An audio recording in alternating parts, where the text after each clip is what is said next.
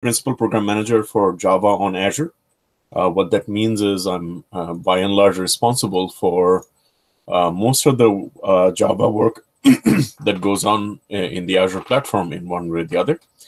But of course, my passion really lies in Java EE or Jakarta EE. And in fact, that is a big part of my day job as well. So a big part of my day job is actually enabling Jakarta EE developers on Azure.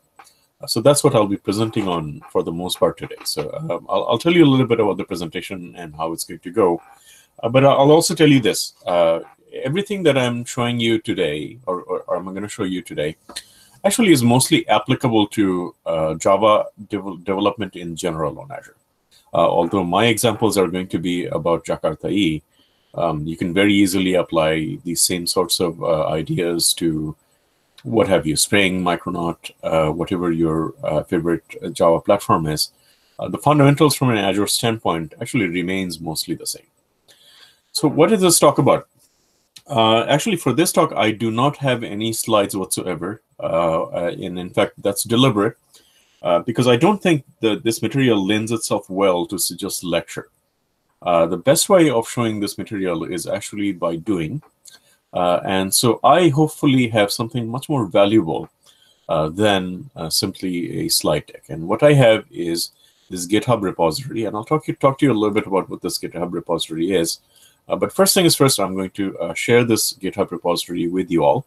So let me see if I can figure out where the chat window here is. OK, I found the chat window, I think. So I'm going to share this repository with everyone. So the idea, this repository actually represents not a talk, but actually a workshop. So when I run this workshop, it in general takes about between 6 and 8 hours to do this workshop. So obviously, I don't have 6 to 8 hours. I have about an hour, and I can give you what I aim to do is give you enough of an introduction of what this workshop is about, so that you can go out and basically do this yourself. And in fact, this material is intended for that. It is intended for people to take a look at by themselves and do all of the things by themselves, as long as they have some idea of what's going on. So without further ado, let me jump into it and show you what is going on. So the first thing in doing this lab, in doing the workshop, is actually showing you how does things work normally, right? So without the cloud involved, how do I do things on my own desktop? And that's in general how most developers start on the cloud anyway. They don't just start things on the cloud. They usually do something locally first to do development and then talk about, okay, how do I move this to the cloud? So the first thing I'm going to do is just show you a very simple Jakarta EE CRUD application running on my own laptop. So the instructions on how to do this is included here, as you can see. So I've cheated, and this is how I'm going to do this in just an hour or less instead of 6 hours. I've already done some of the work ahead of time. So what do I need on my laptop? Well, I need JDK.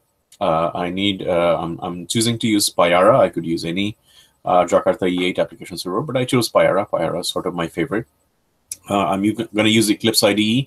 You don't have to use Eclipse IDE. Ultimately, the project is just a Maven project, so you could use anything that I can understand Maven, whether that's Visual Studio Code, NetBeans, IntelliJ, whatever your preference is. I will use Docker.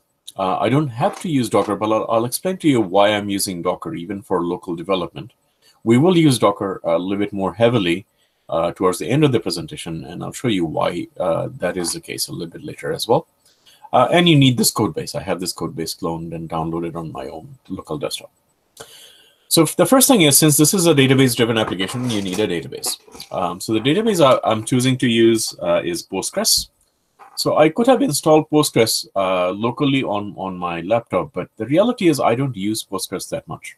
Right? So there's no reason for me to install and uninstall Postgres just to run a demo. So what I do use on a regular basis, though, in my job is Docker. Especially if you do any kind of Kubernetes-based development, you will have Docker installed on your laptop. So one of the very interesting uses of Docker is, instead of trying to install stuff that you don't actually care about, you can simply run it on Docker. Right? So in fact, that is what I'm going to do for my Postgres instance, and I'm going to just run Postgres within Docker on my local machine, so that I don't need a local install whatsoever. Now, if you haven't seen Docker before, I will explain to you a little bit of the syntax. I don't plan to just breeze over it, just so you have an idea of what is going on if you've never seen Docker before. So this is a simple Docker command. It's probably the most common one. And what you're doing here is you're running a Docker image. IT it says that this needs to be interactive. It can be in the background. RM means that once I shut down this VM, I don't want any caching to be going on. I don't need the underlying image to hang around and so on. It's totally ephemeral, right? So I just run it, get rid of it, I'm done with it. So this is -- name is I'm just giving it a name, which is for purposes of me being able to identify this in case I did want it to run it in the background. You need the Docker image run to have an identity, and that's why I'm giving it a name. The PG data is a bit more complicated, so I won't explain the entire details of it. I'll just briefly describe it. So this is running a database. Docker is essentially ephemeral, which means when you destroy and stop the Docker image goes away. So the reality is, if you're running a database, you can't have that happen. You can simply run a Docker image on a database, stop running the image, and have your data go away. So what do you do? What you do is this. It's basically called virtual directory mapping. Right? So basically, you're mounting a local file system, something that is in your file system, into the Docker image. And that way, even if you shut down the Docker image, that file system data still remains. And this is a pretty common technique if you're going to run anything that carries any state in Docker. The -p part is also interesting. So -p 5432, 5432, that's an important aspect of this command, and I'll explain to you why. So as you work with Docker, one of the things that is going to be the most difficult things to grasp is Docker networking. So when you run a Docker image, it's actually not running on the same network as your physical machine is running on. It actually creates its own subnetwork within your own machine. And that network is actually by default closed. So you can't access any ports on that network unless you explicitly do something. So in this case, the -p command is actually saying, please open up this particular port which Postgres runs on inside of the Docker image, so I myself can access it even from my local machine. And finally, the last argument is the most important, which is the name of the image that I'm going to be running. In this case, I'm running Postgres, and it's basically referring to a Postgres image, the latest Postgres image that is published on Docker Hub. Right, so let's go ahead and run this. So everything is just running very quickly. The reason is I've done this before. So basically, Postgres is already cached somewhere inside of my Docker cache on my own machine. The database is up and running. It is running on port 5432, as you can see. So now I'll cheat a little bit more and do a look ahead. So you will need to do some setup of Payara inside of the IDE. You'll need to do an installation of the Postgres driver, right, in order to be able to access the database, and you'll need to set up the application itself. And all of the steps are outlined here. Again, I'm in the interest of time, I've already done this ahead of time. So as you can see, this Payara server installed on the IDE. There is the application, and I'm just going to do a simple clean and build of the application, just to make sure nothing gets messed up. So Maven clean. Yeah, that's all done. And then I'm going to just do a Maven install, or Maven package, more precisely. It doesn't have an option in Eclipse. I'm just going to do Maven install.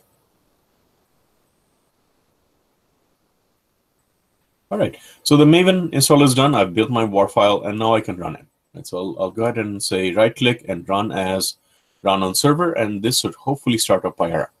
Sometimes this takes a little bit of time because I have antivirus software running on my machine. Unfortunately, this has to be a Microsoft approved machine, and all Microsoft approved machines need to have a virus scanning software installed on it.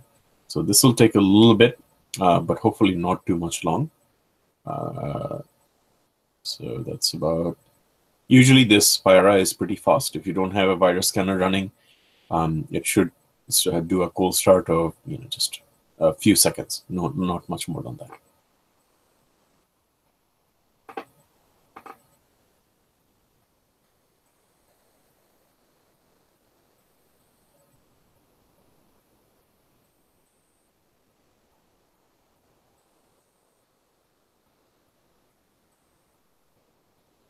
Okay, good. There's my application. I'm going to just put it up in a real browser. I never use the built-in browser with the IDE. Really, it's not really all that good.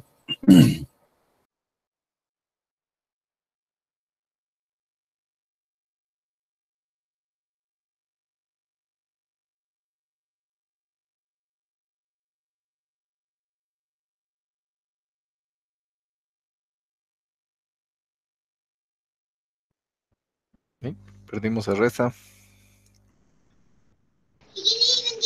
No lo veo en la lista. Sí, parece que se perdió su conexión. Voy a escribirle a Skype o video mejor.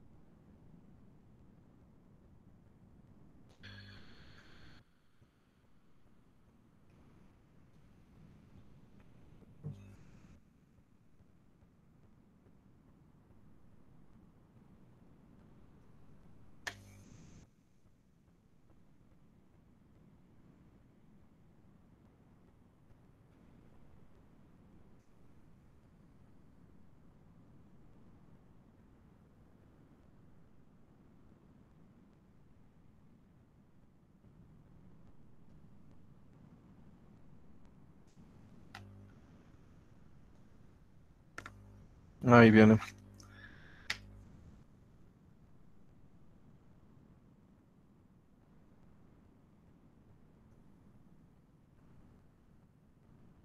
Hello, Reza, we miss you. Your microphone is off.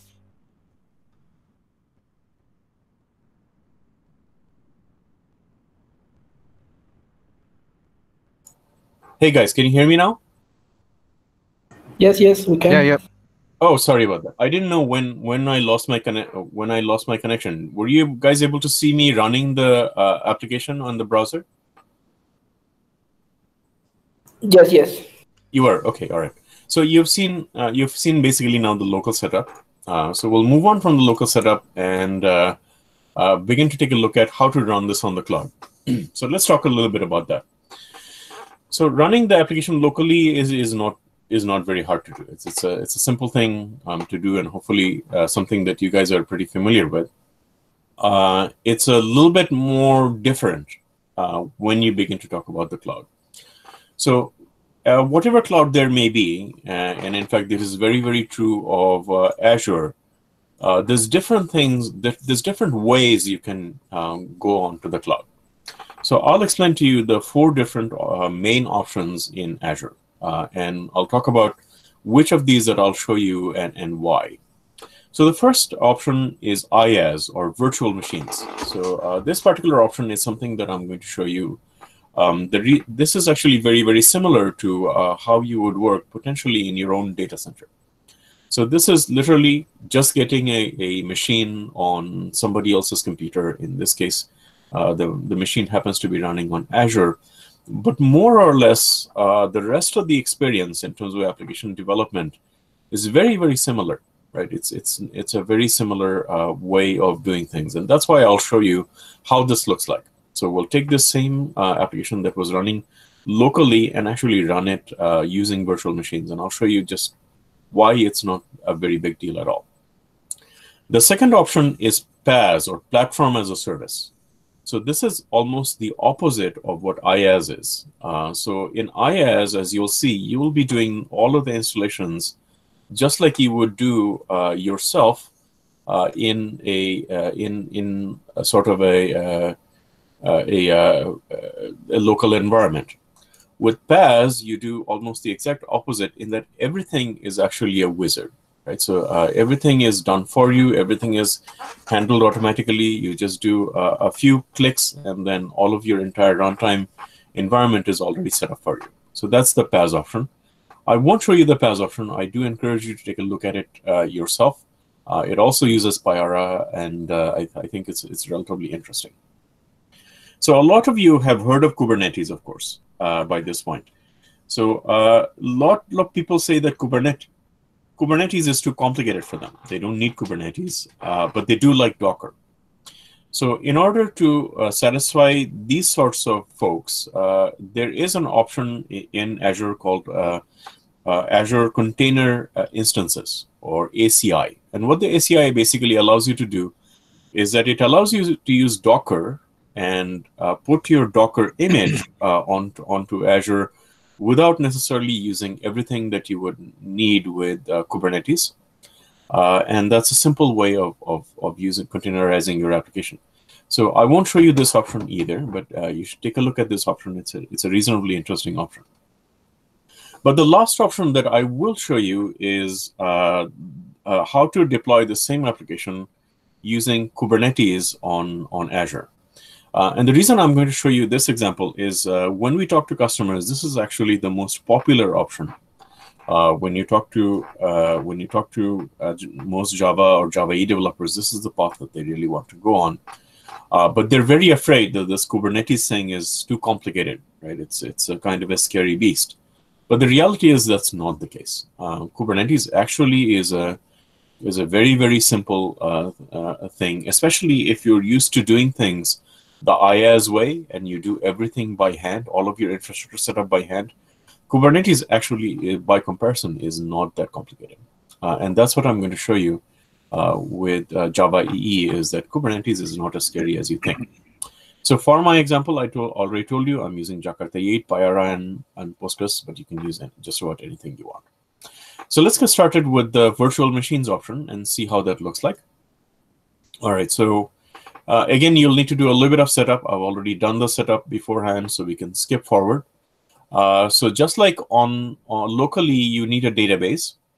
In this case, I'm again going to use Postgres PaaS on Azure.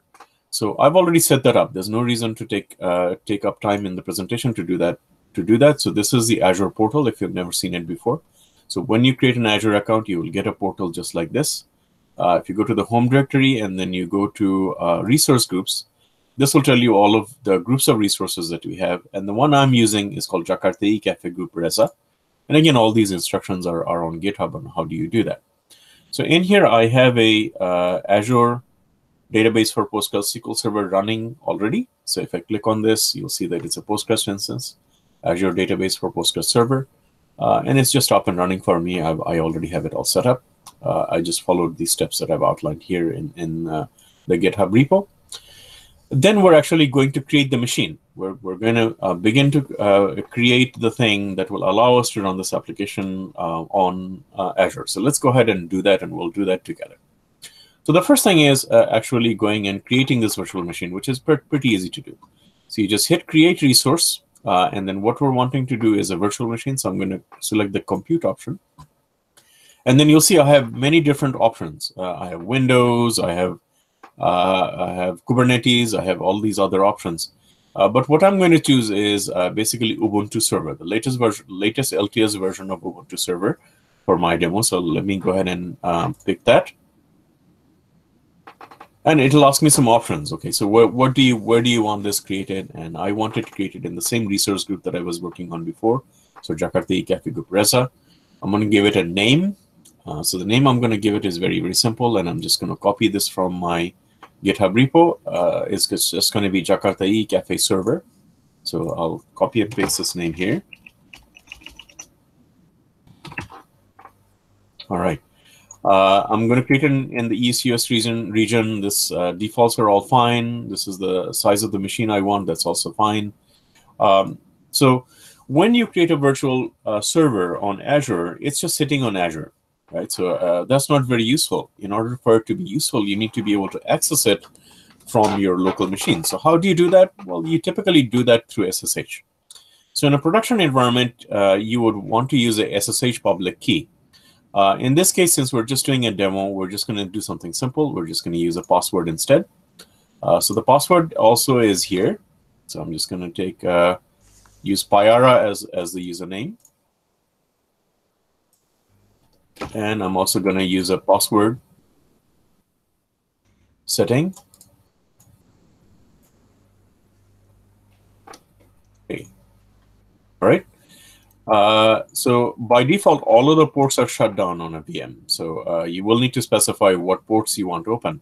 And in this case, we actually want all of the ports open because we're going to be running Pyara ultimately on this machine. So we want port 80, the port HTTPS, and port SSH open. And again, this is all outlined in the instructions. So we'll pick all of these ports, and basically we're good to go at this point. We can, let me double check with the instructions. But yes, we're all set to go. We can now just hit review and create, and it will validate that all the settings that I provided is valid and it is passed. And I'm going to hit the create button. Now, I'll tell you why I did the setup of the database ahead of time. So the most time-consuming thing you'll do on the cloud is waiting for deployments, waiting for resources to be created, right? So it's going to take a little bit of time for this VM to be set up, right? Probably about between 5 and 10 minutes. That's nothing compared to what it would take if you were to do this on your own local data center, right? You'll probably spend days doing this, but it does take a little bit of time to do this. It's not instantaneous. As you can see, there's some resources being created for us as we speak. So this is why in a demo, in a customer, especially with customers, you don't want to be doing this in real time, right? So it's better to do a lot of these things ahead of time. But we will still let this be created, right? So it's going to take a little bit of time to do that. And in the meanwhile, we're going to make use of this time by giving you a look ahead of what it is that we'll be looking at in a second. So once this virtual machine is created, the second thing we're going to do is we're going to SSH into this box, right, to make it useful. And at that point in time, it's really nothing much more than any other machine, right? So it's as like from a development standpoint, you would hardly care, right? This could be an SSH machine set up in your own data center, and it's just about the same experience from then on. But then what you have is you have the responsibility to actually set up this machine. Right, so you need to do all of the things that is necessary to do those steps. So the first thing you're going to do is do an apt get update. And why is that? The reason is, well, when you create these images from the marketplace, it'll always be a little bit late, right? So it'll be maybe a few months old and so on. So you won't have the latest thing. So the first thing you really need to do once you get a virtual machine is make sure it's up to date. So you just need to up to date all of the package information by issuing a apt get update. Then you need Java, right? Because this is Java application. Ubuntu does not come with Java installed by default, so you need to install Java. In this particular case, we're going to be installing Maven on the machine itself. Typically, you won't need to do this. So typically, when you're doing this in a production environment, you will have some other CI/CD solution that will deploy, that will build your application and deploy it onto the server. But since this is a demo, basically we'll be doing the build on this machine itself. So we need Maven. Downloading Pyara is super simple, and downloading and creating Pyara is super simple. Oh, actually it's done. It's probably because it's Saturday and there's nobody else accessing this machine right now. So it's done quicker than I thought. So let's go ahead and actually do the steps. So first thing is we'll SSH into this box. So let's do that. So I'll open up my terminal. All right, and I'll get the public IP, which is available on the Azure portal. There's a public IP address right there. I'm going to just copy this public IP address.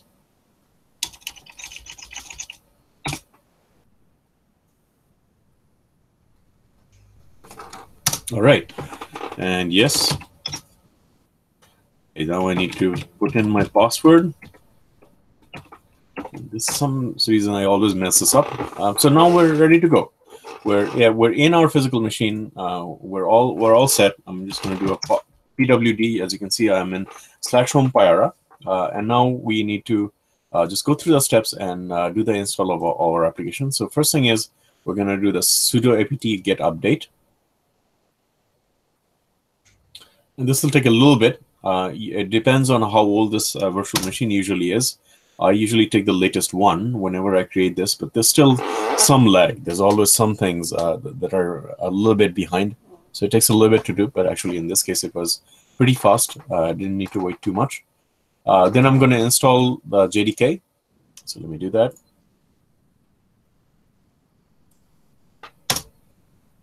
Yes.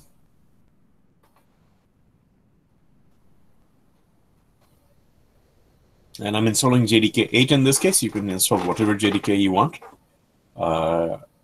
In this case, this is a Jakarta E8 application. The supported version is still Java SE8. So Java SE8 is fine for me.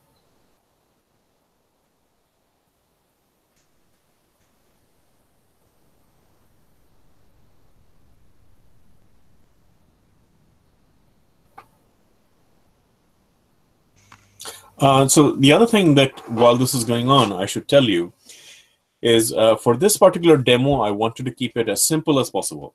Now, in real life, believe it or not, when you're using Azure virtual machines, you wouldn't do this kind of thing because Azure comes with another capability called ARM templates, and it's basically a JSON file. And all of the things that I'm doing manually, you can do through scripting. ARM templates. So you put in all of the things that you need inside of your ARM template, and instead of typing manually, you just issue that ARM template, and it takes care of all of these details for you in a repeatable way. So you could do the exact same installation across multiple machines very, very easily. But again, I wanted to just show you that this is the cloud is not scary. Right, so cloud is not complicated, especially if you're using virtual machines. It's no different than just somebody giving you a machine and saying, "Hey, go for it." It's just that this machine happens to be running on Azure. That's all.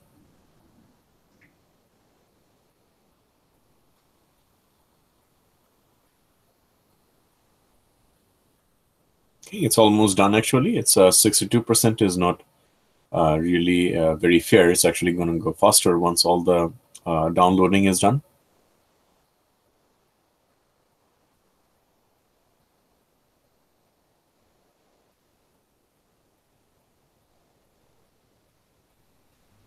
All right, so now I have Java installed.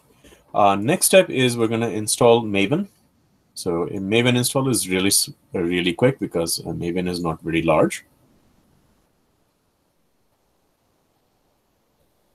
Okay, and again, normally we wouldn't be doing this. Normally this would be in a CI/CD server, but in this case, we're going to do the local, the build locally on this machine, just to keep things simple for the dev.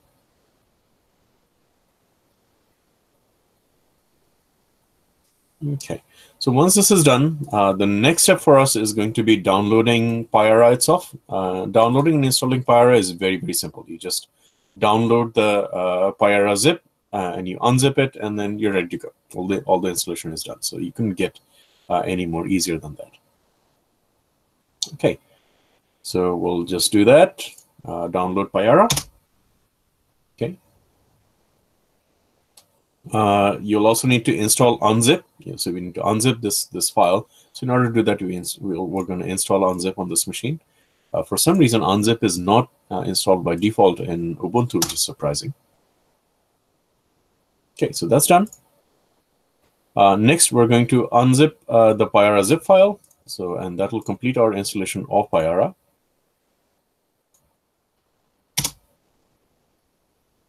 Right, now, if I do a directory listing, there's Payara sitting right there. We can actually remove the Payara zip file. There's no need for it anymore. So we just have the Payara 5 installation at this point. Now we're going to get the application itself, right, from my GitHub account in this case. So another wget command.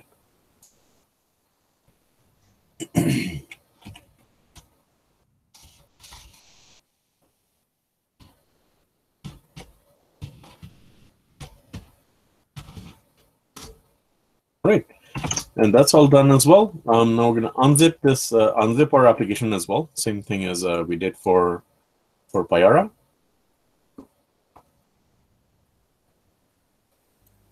Unzip, and we'll remove this file as well. All right, and now we have our setup basically done. Right, so now we just need to hook things together, and we're going to be all set to go. So the first thing we need to do is basically install the server itself. Right, so we're going to begin to do that next. So in order to do this, we're going to go.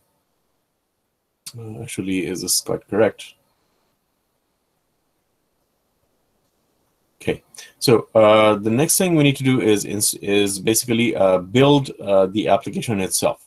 Right, so let's do that. We're going to go into where we installed our application. And we're going to go actually go into the IaaS directory. Go into the Jakarta cafe. All right, and there's my application. There's my POM XML file and source directory. So I'm going to just do a Maven package. Build a jar file to build my WAR file. Sorry. And then npm.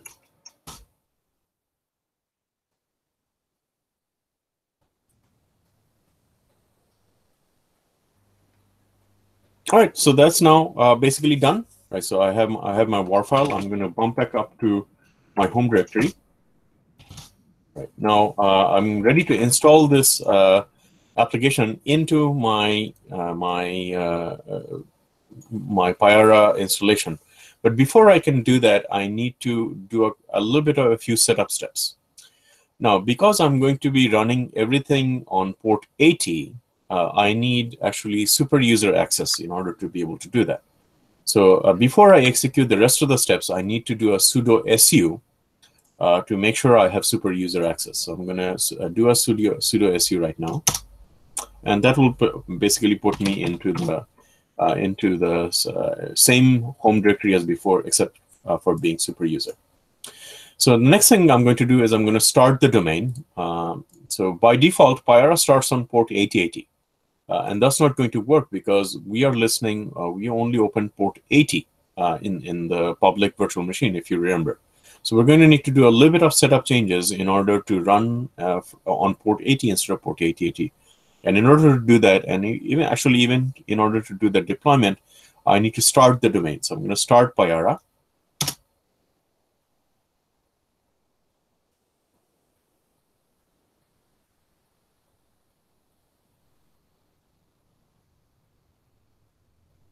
So Payara is now up and running, but it's running on port 8080, so I won't be able to access it.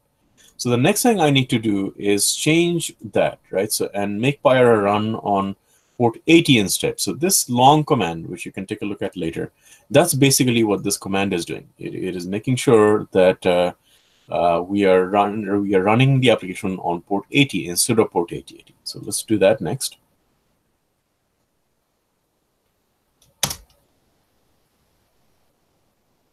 And once this command is done, basically I'm going to be able to access Payara right away on that machine, and I'll show you.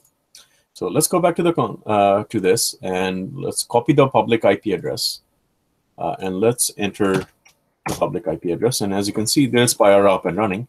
I don't have the application set up quite yet, so we're going to do that next. But basically, we're now running Payara on the cloud, right? And hopefully, it wasn't a very difficult or very complex experience. So next thing we need to do is install the library using the add library ASAdmin command, because what we have here is basically we need access to the database. In order to do that, we need the driver, and that's how the add library command is how you add a driver to Payara. So let's execute this command. Okay, that's done. We're now ready to access the database, and the final step is just to deploy the WAR file. Right, so we're going to use the ASAdmin deploy command to do that. So let's go ahead and execute that command.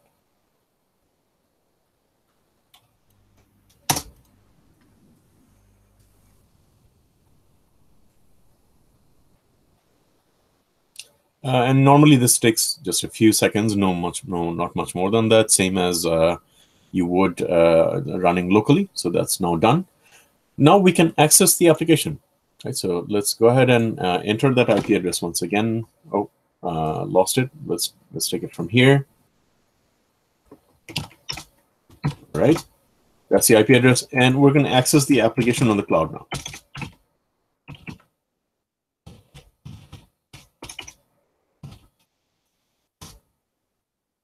All right, and there's the application running on the cloud. I had done so because I had the database up and running before. I had copy just one bit of data in here.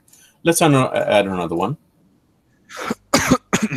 Okay, and there you have it. The application is now basically running on the cloud.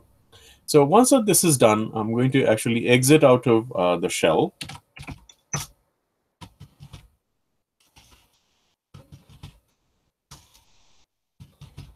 And I'm back on my command line. And so we're all done with this particular demo. Hopefully you saw just how easy it is to do cloud-based deployments using virtual machines. So next, let's move on and begin to take a look at how to do this in Kubernetes instead. Right? So we're going to skip over the PaaS and Docker options. We don't really need to take a look at those. I welcome you to take a look at this yourself. Right? But let's move on to the Kubernetes portion of the demo and see how that looks like. Okay. So the steps are going to be much the same. You still will need a database. So we already have the database created, so we don't have to worry about that. The database creation portion is done. You'll also need to set up a Kubernetes cluster. Right? So you'll actually need to create the environment, the Kubernetes environment, or the runtime that you will deploy against. So this actually takes about a good 20-25 minutes to create as well. Same thing as creating a VM. So I wanted to save us time. Instead of using all that time in the demo to do the deployment, I just went ahead and created a Kubernetes instance ahead of time. Right? So there is Jakarta Cafe cluster. If you click on that, you'll see that it is Azure Kubernetes service. It is up and running. There is a few things up and running already. I'll show you the metrics, for example. Okay, and as you can see, there is the insights, for example, and you'll see there's some things going on. Right? So there's no CPU activity right at this moment. There is no node memory count, and there is not many there's no active pods at this point. Right? So everything is just basically sedentary. There's really nothing going on. We're going to begin to do things with this cluster, though. So the first thing you need to do in order to get set up with Kubernetes is use a tool called kubectl. And kubectl is a command line application. Basically, using kubectl, it's a linkage between your local machine and the Kubernetes cluster running remotely. Right. So in order to make that hookup happen, all you really need to do is issue one command called azaks get credentials. Right? So I've already executed this command. So as a result of executing this command, I can just actually use kubectl right now. So I'll show you some of the things that are going on the cluster. So let's say get services. And as you can see, there's no other services running on the cluster except for the Kubernetes engine itself. Okay, so we will create more services as we go along, but right now there's not any. Let's take a look at how many nodes there are. So nodes are basically a pool of machines. So I have 3 agent pools running, so I could deploy machines from these pools. Let's see how many pods I have. So I have no pods whatsoever, right? So I have not actually deployed any running machines on this yet, and I've only have the Kubernetes service up and running. So, but the main point I want to make is we are now connected, right? So we are connected to the Kubernetes cluster, and we're ready to go. We're ready to do deployments on that Kubernetes cluster without any issues. So first thing we're going to need to do in order to do any of this is have a WAR file to deploy. Right. So before you can do anything else, you still need that basic deployment artifact. So let's go ahead and create that one. Let me first see where I am. Yeah. Okay. And I'm going into the directory. I'm going to go into the Kubernetes directory. And in this Kubernetes directory, I have another copy of the Jakarta Cafe application. So I'm going to just go in there real quick. As you can see, there's a POM file here, and I'm just going to do a Maven command.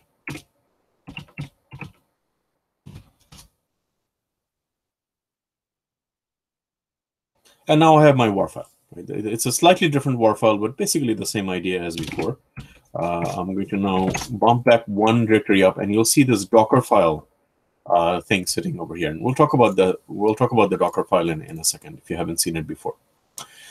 So the next thing we need to do in order to use Kubernetes is we need to take this WAR file and we need to put it in its Docker image. And what exactly is a Docker image? So a Docker image is something very similar to the VM that we created. So it's literally a definition of a virtual machine. It's not a virtual machine itself. You're saying, how should this virtual machine actually look like? So let me go ahead and execute this step, and I'll explain what I'm doing as I'm doing it. So let's go to the command line, and I'm going to put this. Sorry, it looks like I didn't do an actual copy. There we go, copy. And I should be able to paste this command now.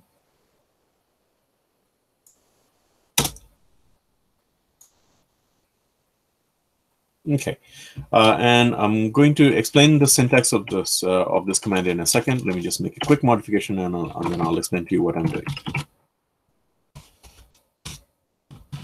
All right.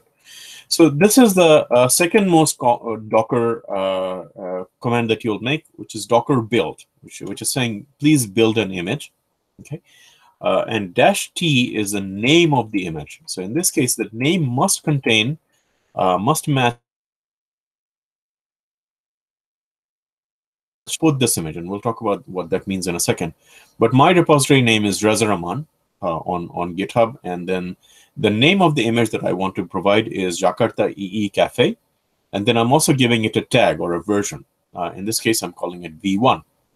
And the last dot here basically is saying, look in the current directory for the Docker file and execute the Docker file to create this image. So let's run this guy and see what happens.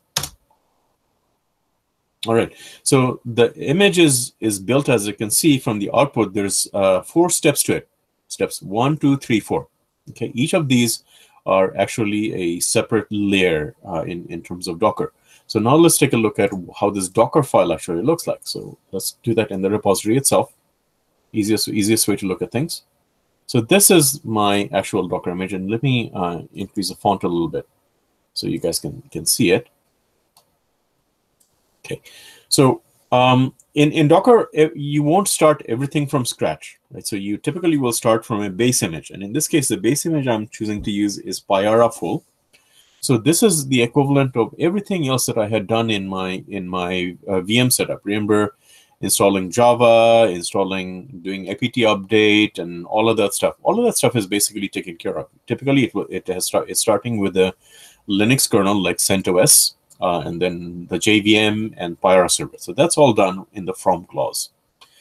Then all I really need to do is copy the WAR file that I need into the deployment directory. And basically, the typical way this is done is that there is an environment variable that has also been defined as part of the base image. In this case, the deploy directory. So I just need to copy the WAR file into the deploy directory. I will then be able to copy over the Postgres jar file, just like I did an add library in the VM setup. I'm going to also execute the add library command this way, and it's all documented in the Payara Docker image on how to do this. And that's all you need, right? Just need to copy over the WAR file, just need to copy over the Postgres jar file, and you're ready to go. Right? So when this executes, you'll wind up with the same result as we saw as a result of me going through all of those steps, manual steps before for setting up the VM. So next step is, once we've done that, we're going to actually push this Docker image into my Docker repository. And I'll explain why I'm doing that in a second. So let me first do it. And as I'm doing it, I'll explain what this step is accomplishing. So Docker push Reza Rahman. Okay. right. And the Docker push should be done relatively quickly, I hope. Yeah, so that's done. So now let's talk about why I did this. So remember that you just built, or I just built, this Docker image on my local machine, right? So the Docker image is sitting on my local machine. Whereas really where I want it deployed is on Azure, right? So in order for Azure to be able to access this, I need to put it someplace where Azure has access. So in this case, that's why you need to do the push. What the push is actually doing is pushing this Docker image into somewhere in the public domain. So you could push it on Docker Hub, which is what I just did actually, or you can push it in a private repository. So Azure has this capability of creating private repositories. You could install this image on a private repository as well. But in fact, what I just did is just upload the image onto my public Docker Hub account. So let's go to my public Docker Hub account and see what's in there. So if you look, there's the image that I just pushed. It's called Reza Rahman, my repository name, Jakarta Cafe, which is the name I gave it. And it says uploaded just a minute ago, which is just about right now. So if you look here and you look in the tags, I have a V1 tag. Right? So this was just updated just now, right? Updated a minute ago. So now I'm all ready to go. Right? I can access this machine from AKS and be able to actually create machines from it. So let's do that next. So in order to do that, you issue this command, and I'll explain what the syntax of this command is and what it actually does. This is kubectl create.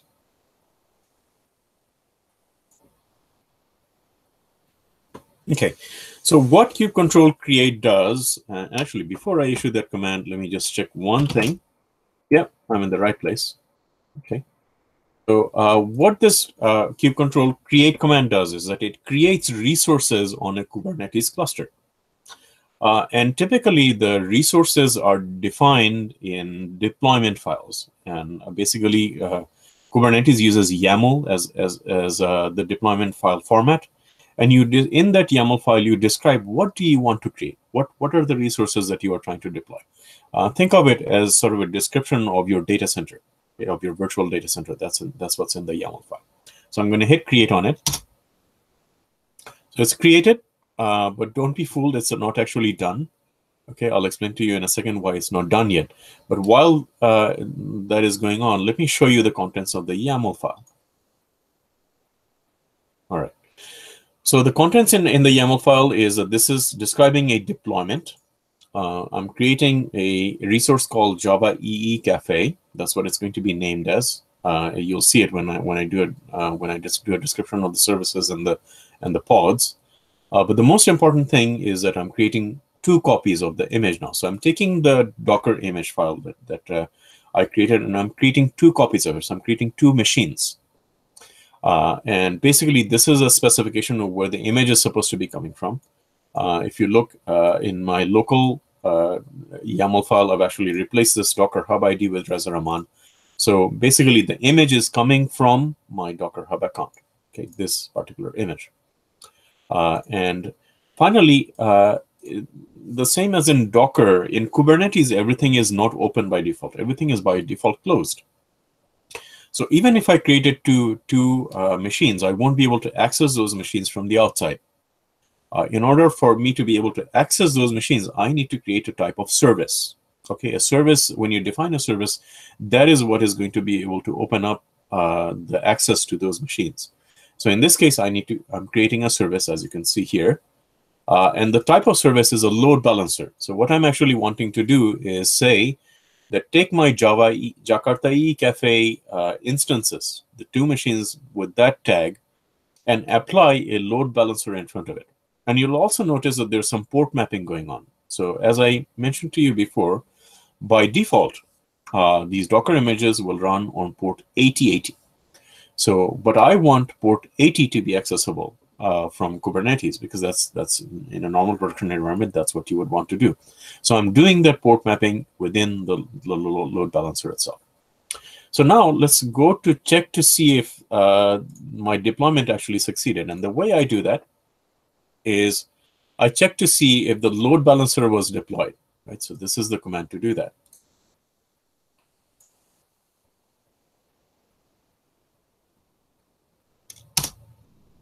All right, and it's actually deployed. So the way I know this is because this external IP value is there. So I'm able to access this machine through this cluster through this IP address. And in fact, let me do kube control services.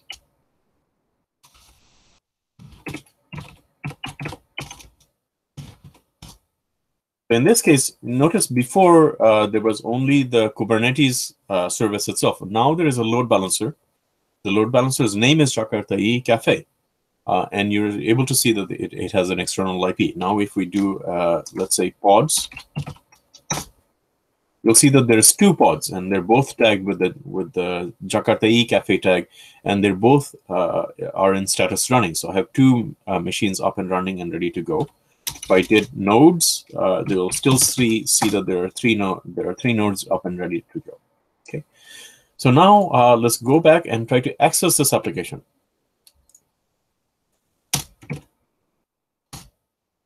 Pyra is up and running. I hit one of the Pyra instances.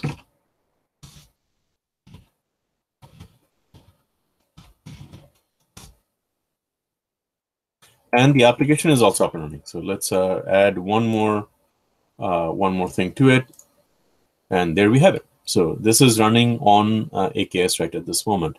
So let's do a few more things here. We'll do another delete and another delete, and let's do another create. Okay, and let's do another one. And let's access the application once again. Okay, so I did a little bit of activity. Now let's we'll see what happens with this activity in a second. So the other thing you should be aware, you should know is one of the nice things you get with Kubernetes is that there's a whole bunch of logging and monitoring going on. Right? So if you look at my activity log, you'll be able to see what are all the different things that I did with this. There's access control, there's tags. Okay, so there's a variety of information. There's node pools. Okay, so you'll see that I have a node pool count of 3. I could go in here, and I could increase the node pool. I could set up to be auto scale. By default, it's manual. So there's a whole bunch of capabilities that come with Kubernetes. That's not Kubernetes standard, but it's all available through the cloud provider's console. In this case, the Azure console. But let's take a look at the monitoring information and see what we see in this case. So let's update it.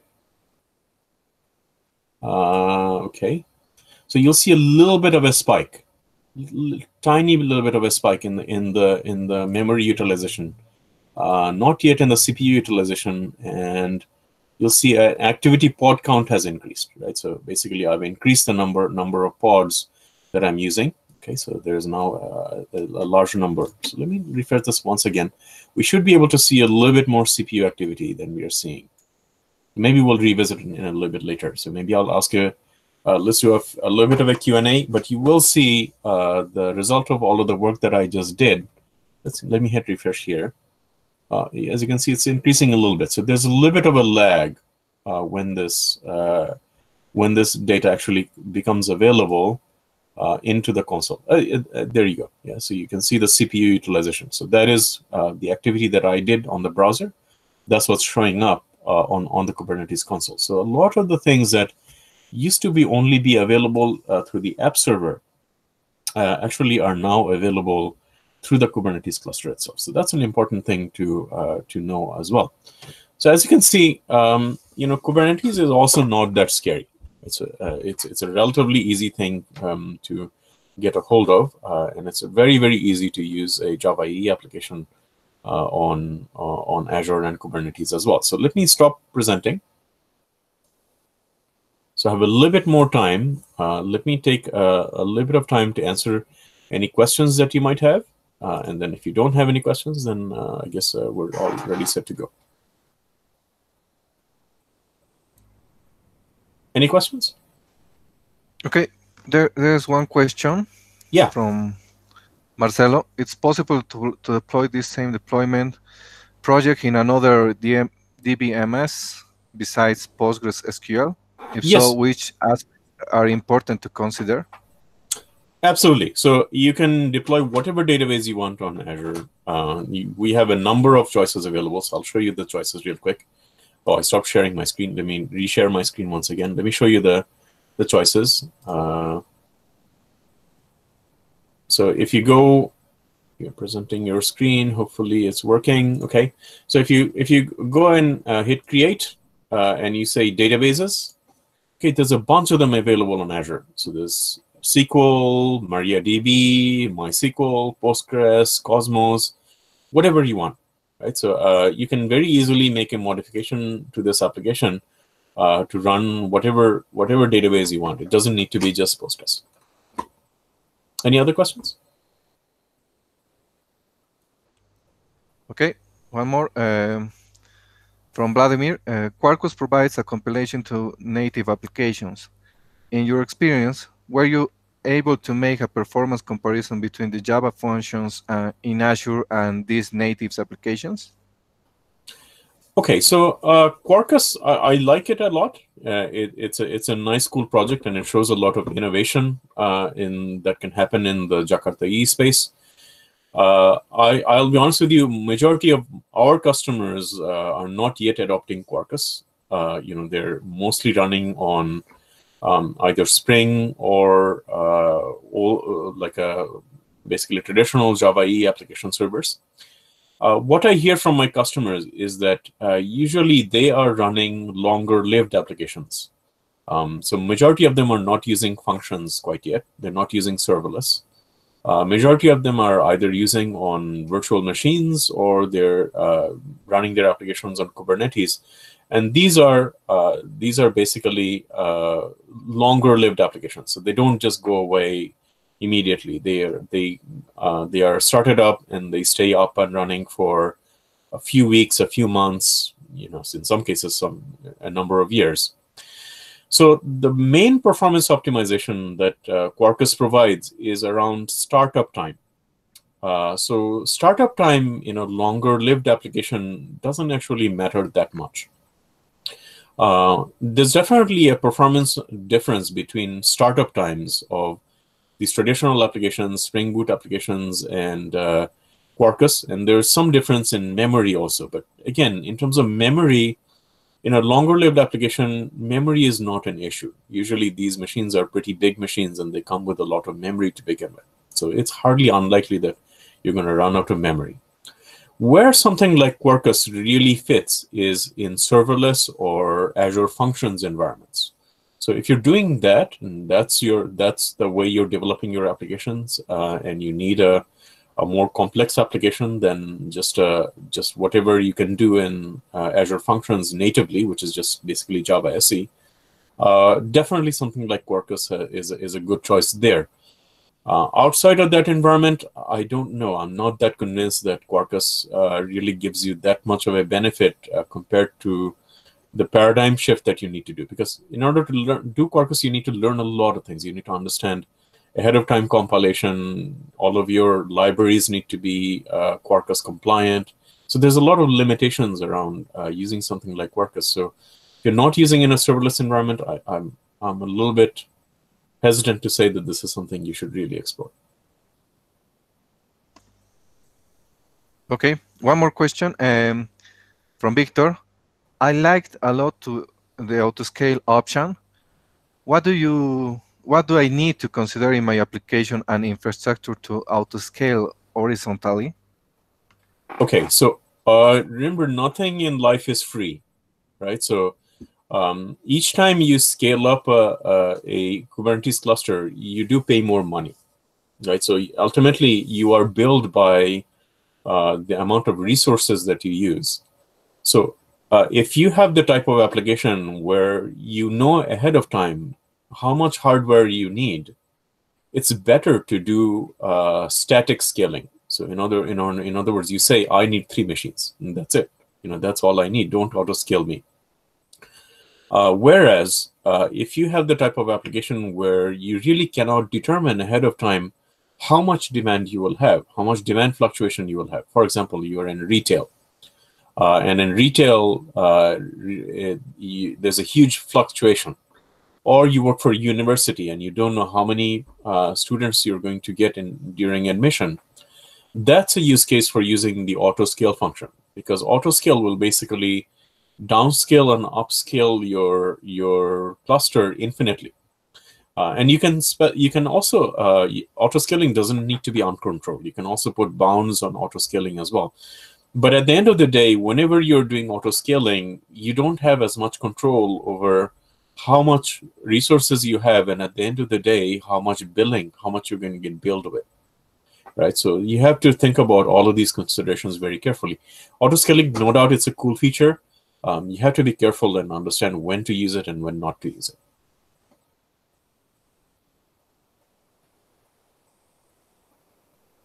Any other questions?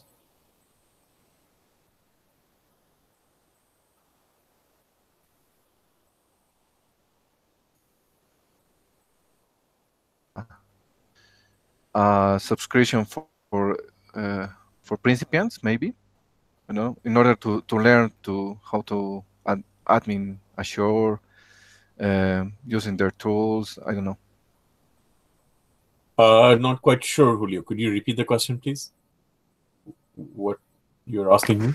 You have a basic subscription in order to learn more about Azure.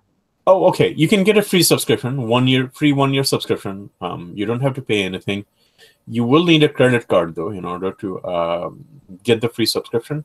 But you have a free, basically almost $150 per month subscription. Actually, if you look in my machine, and if you look at the account that I'm creating, right, you can see 138.78 credit remaining. And if you look in my subscriptions, my own subscriptions, I'm actually using a free subscription called Visual Studio Enterprise Edition, and it gives me basically the same thing as what you can get for free for 1 year. Basically, you get $150 of credit for free. Oh, thank you. Okay. And the link is there, by the way. If you look at my repository, right? If you click here, it'll take you to how you can get a free account for 12 months. So it's there in the GitHub. The demo that you did. Pardon, Julio? We can test the demo that you did. Absolutely, I recommend it. Yeah, you can take a look at the GitHub account, clone it, run the workshop yourself. I expect it'll take you about 6 to 8 hours to do it end to end.